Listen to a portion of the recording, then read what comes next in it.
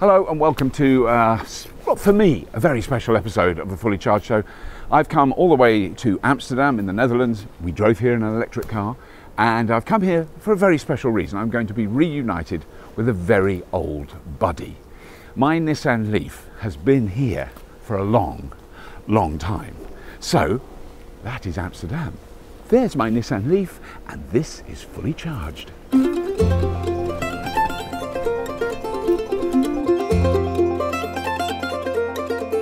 So, yeah, it's the 2011 Nissan Leaf.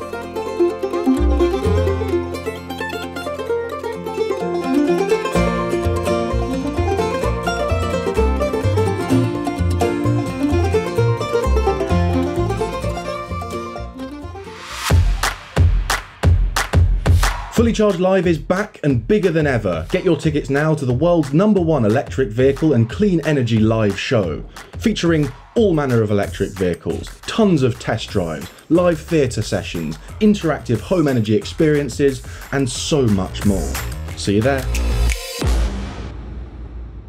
Now, just before I start this episode, I want to make a really important point, and I'm doing it right at the top just to make sure that everyone who watches this video sees this bit. The reason that I went to Amsterdam and had the battery changed in this car is really specific to this model and era of electric vehicle. I've had a lot of people coming up to me recently saying, oh, I don't want to get an electric car because I'll have to change the battery after 2 or 3 years. Still, people still saying that. That is what they're hearing. That is what they're being told in the press.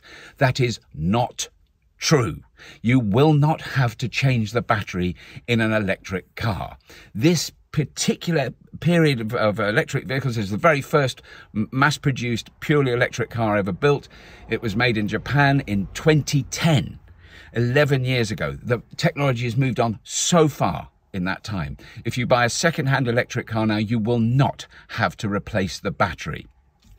And if in any circumstances the battery is replaced because of some other damage from a crash or whatever, those battery cells are reused, as you will see in this episode.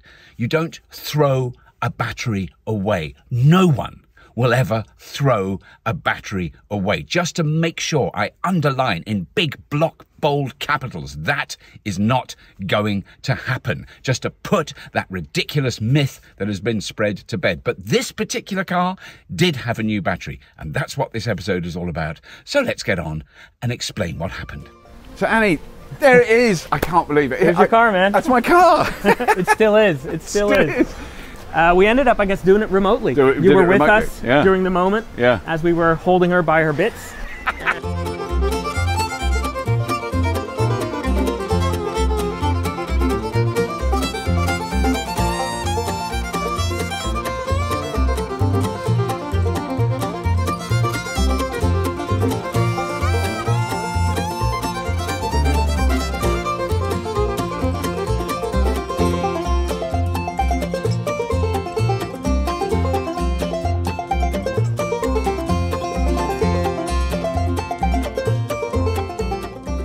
So what we've done is that the very first thing is, of course, you need to know what you're swapping it for. Yeah. Leaf has by now come out with several newer, better options for their Leafs. So what we found was a 40 kilowatt hour pack that fits perfectly into this car.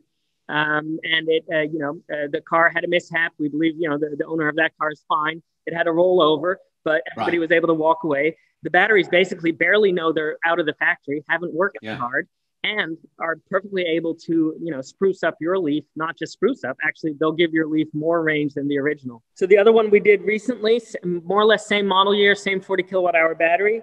It was saying, let me do kilometers to miles here. It was saying 180 mile.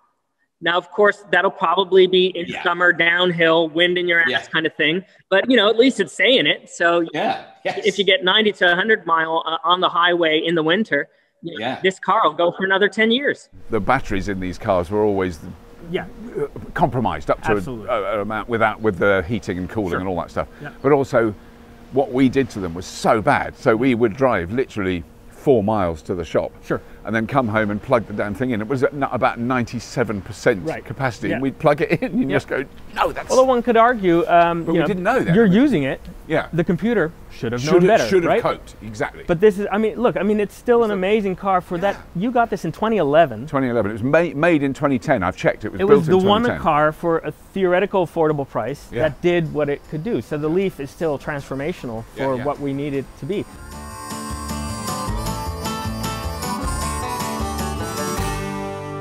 So I've got to ask you about the tractor, because I know replacing the battery in that, I wouldn't be able to do it, but essentially that was a fairly straightforward procedure. Absolutely. What you've done here... Yeah, it's something else entirely. That's another step. This would be another step. This is a monster. I mean, it's a big tractor anyway, but then so it really is. There's no diesel engine. Nothing at all. So this one is now 100% electric. Right. No hybrid, no diesel, nothing involved in that. And you'll see, so we've over the years kind of moved from, you know, our first cottage industry, which was like upgrading classics, making them electric, you know, cutting our teeth, getting a team together, having the early adopters be able to ride electric. But all this time we wanted to move forward towards a, you know, market that would emerge for machines that have an actual job in town, you know, that are doing 10, 15,000 liters of diesel. This machine, however, the reason it exists is that there are now large construction sites in town where to get the permit for the construction, you have to show that the part of transporting debris over the road and transporting building materials over the road can actually happen emission-free. Right. Now this tractor is a big tractor, but it will be pulling a cart that holds 30 tons of material. Wow. And there's just no normal other way with trucks or that kind of thing to bring that kind of stuff to and from. But you go to the manufacturer of the tractor, or John Deere or anybody, and you would say, hey, we want the tractor fully electric. And they're saying, hey, that roadmap's another 5 to 10 years. Right.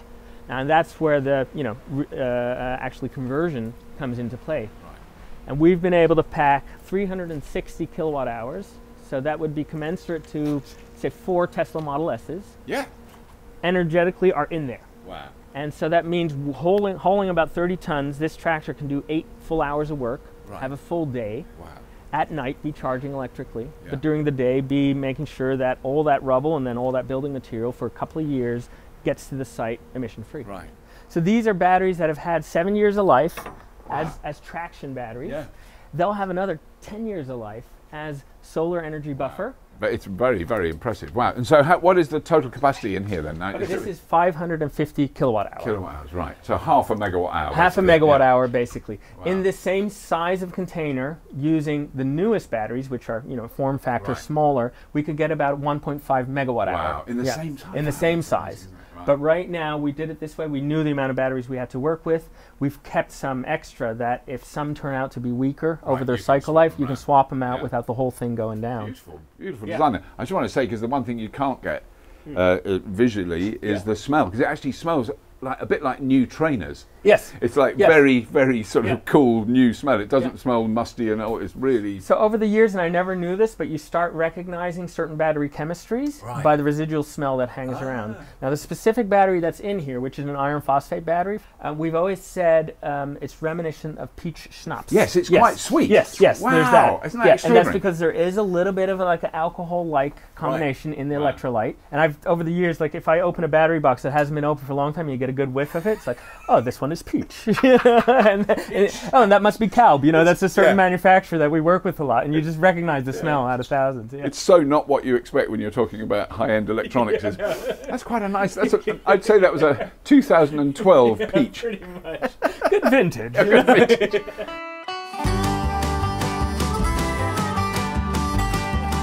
So that's it. We're setting off now. We're leaving Amsterdam now. We're heading to the UK. But I'm going to see how far we can drive, and we're going to stop and charge on the way, and I'll see you there.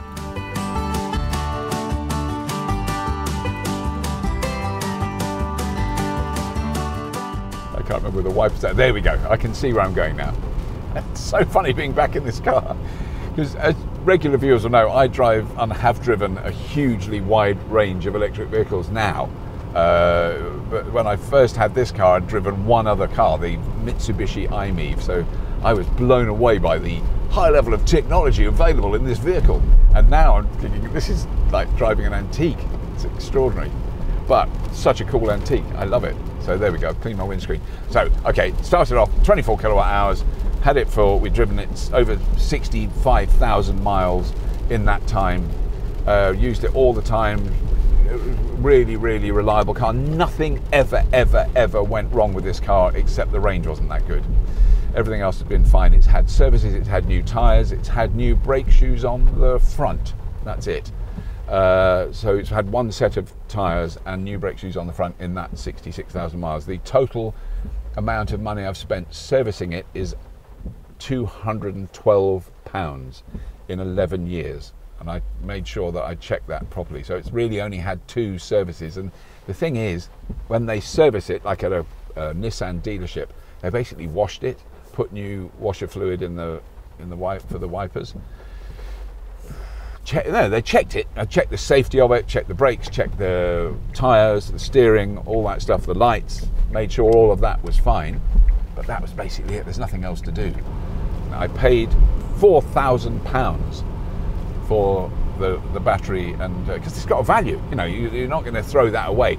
Contrary to what people have said on many times, you know, you're just going to throw the batteries away. Are you an idiot? You know, it's worth a lot of money. So it cost me £4,000 to replace the battery in this car, which again was a big commitment because, you know, £4,000, it's a lot of money. But then you think of what I haven't spent on petrol, diesel, servicing, spare parts, exhausts in that 10-year period, and you add it to the overall cost per mile of this car, which has been charged a huge amount of the electricity I've used in this car. It comes from my solar panels, very specifically in this car. I've always managed to charge it right through this summer for the last 10 years on solar. It still works out, I reckon the average cost per mile is under 1 penny a mile to drive this car, because it is just a very cheap, and it's very energy efficient when you're driving it carefully. Doesn't use much electricity. It's been amazingly economic. But I don't want to sell it, but I'll pass it on. I really want to keep track of it.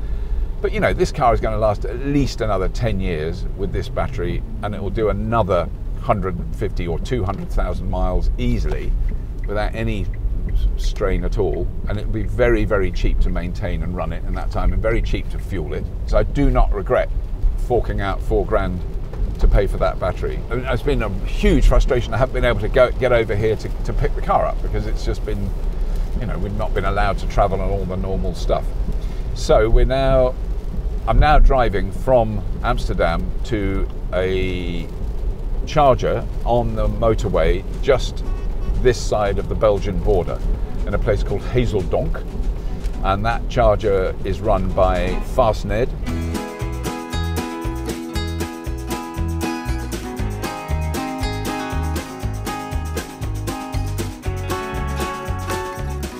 So I just had a little bit of a panic attack then, because I haven't used a Fastned charger for a long time. I've got the app, I plugged it in, I checked on the app that it was the right one, and I was just going, oh my God, it's not working, this is going to be a nightmare. And it went beep, and it was on already. I just hadn't noticed. Anyway, so I've only now driven about 60, 70 miles since we set off. This is the crew car we've been using, the Hyundai Kona, which is a very kind loan to us from Hyundai. That's charging as well on Fastned. Doesn't really need to, because it's got much more range. So basically, if you look at those two cars, this one has got realistically at highway speeds in the rain, in this weather, 250 plus miles easy, and if you're careful, getting on to 300. That now, which used to be 55, is now realistically, I think, 110 to 115 miles, which is fantastically good. It's just not quite as good as that. And that's a new car. And you'll never replace the battery in that car. And I have replaced the battery in that car. There we go. That's it. So thank you to Fastned for having chargers that work. That's a very important thing. Just a little note to some charge point operators in the UK. Chargers that work is a big plus.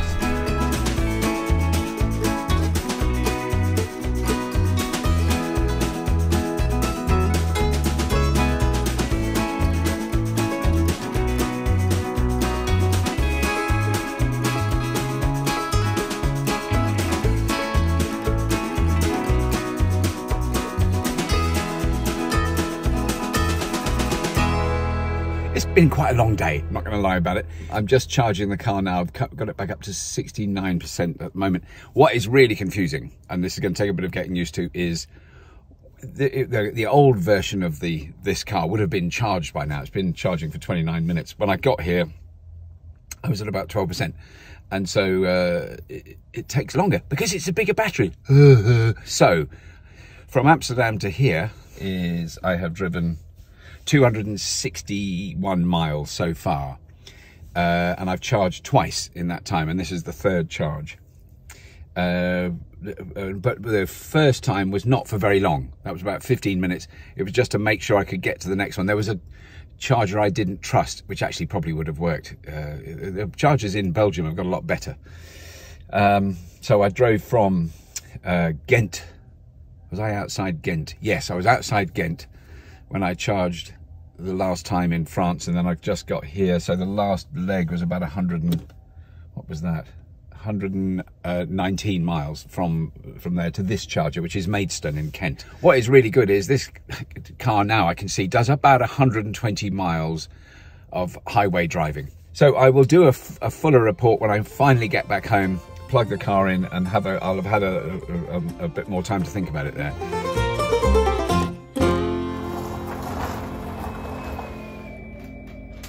So there we go.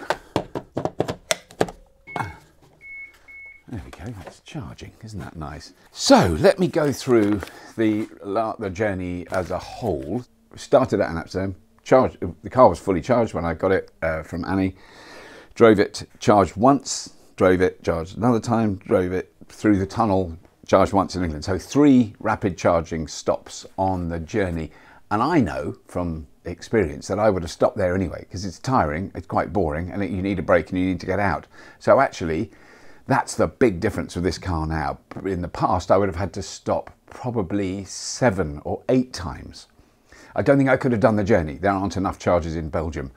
I think I couldn't have done it because it would do literally on a motorway, we're talking 40, 45 miles. Now it does, without confidence, I can say, in heavy rain, in really strong winds in the Netherlands, 120 miles on a charge on motorways. And probably, I reckon next summer, when I'm just tootling around here, I reckon it'll do 150. So you're looking at charging a car once a week, maybe twice a week, a bit. You know, it's really different. When I got into London, I found a space on a street in London where you can park the car between 8:30 at night. Was it 6:30 at night and 8:30 in the morning on a Saturday night. You don't have to pay. And it was right next to an Ubertricity charging lamppost. That was not in the plan. I was thinking in the following morning I'll go and charge it at a rapid charger. I didn't have to. Plugged it in overnight. It was fine. It filled it up. It cost £6.12 to fill the car up. When I arrived in London, I made a note of it, 49 miles remaining. So it wasn't completely empty. So then I drove back here, which is about 98 miles from where I was parked to where I am now. So I drove from Amsterdam to London in an 11-year-old Nissan Leaf, and it was all good.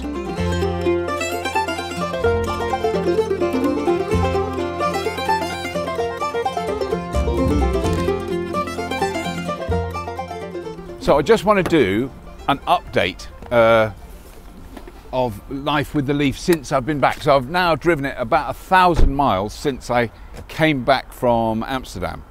And I've got used to it now, and I've got a much better idea of what it really does on a day-to-day basis. So I'm just getting the cable out. I think now, after driving it long enough, I think its range in normal driving, not on long distance motorways, although I drove probably 35 miles on a motorway today at 70 miles an hour, but you know, normal A roads and B roads, 140 miles realistic range at this time of year when it's getting a bit chillier. So it's an incredible difference. I have never driven this car to Bristol from where I live without stopping and charging it on the way. And I didn't even think about charging it. And it's only because the chargers are here at work, and while I'm editing here and doing stuff, it may as well be charging because I'm not using it. So I will not be waiting for this car to charge. I will get into it when I need to go home, and it will have more range than it needs.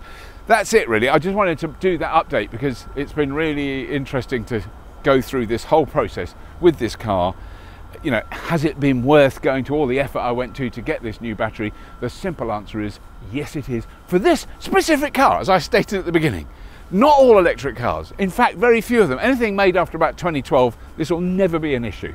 That car there, that car will have fallen to bits before the battery's worn out. The Mokka-e. There's a Tesla Model 3 over there. That will be in pieces. It'll be recycled, but the battery will still be going. So this is very specific to this model, but it was still a very, it's really meant that this car, I can be using this for another 10 to 15 years without another thought. That's it. As always, please do have a look at subscriptions and Patreon and YouTube membership and subscribing and telling your friends and family about the show. As always, if you have been, thank you for watching.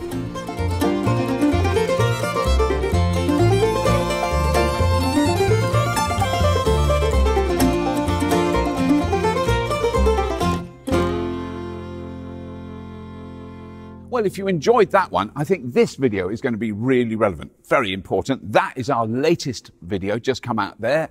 Up here, you can support us on Patreon if you like. Have a look, no commitment. And there, of course, you can subscribe, which costs you nothing.